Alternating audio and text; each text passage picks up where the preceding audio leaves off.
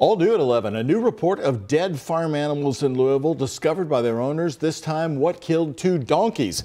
It is another mystery tonight. Good evening and thanks for joining us. I'm Doug Proffitt. And I'm Lisa Hudson. Kentucky Fish and Wildlife investigators are on this case as Louisville Animal Control tries to solve what killed 8 llamas. Robert Bradfield has more on what we know about both cases tonight.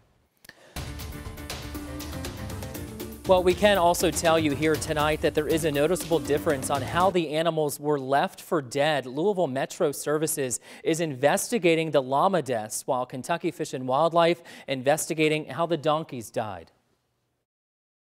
Faganbush Lane in Louisville's Highview neighborhood of Jefferson County is home to the latest animal mystery.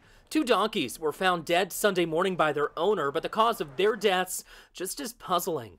A spokesperson for Kentucky Fish and Wildlife says a biologist examined the donkeys but was unable to pinpoint how they died, but says there was some scavenging on their carcasses. We've had the llamas out here for 20 years. We've never had an incident like this. Dale Hill lives about 5 miles from where the donkeys were found. 8 of his llamas were killed last week on his farm, which is actually in the city at the Waterson and Poplar Level Road. Louisville Metro Animal Services is looking into how they died, but Hill says a jogger told his wife he saw 3 stray dogs in the area around the time the llamas were found. One of them is being what he described as a shepherd husky mix, and the other one is what he described as a boxer pit bull mix, and then the third one he didn't get a good look at all. Hill believes it was a pack of dogs that attacked his llamas because they didn't show any signs of being eaten.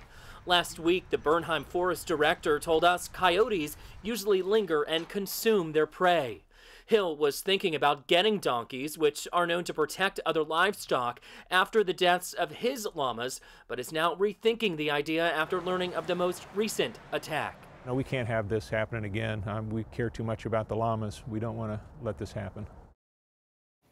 Now, Louisville Metro Animal Services may provide an update on the cases tomorrow. Kentucky Fish and Wildlife says the state's Department of Agriculture may be able to shed some light on the situation because of their experience with livestock. We do plan to check in with all of those agencies Tuesday for a follow-up. Robert Bradfield, 11 at 11.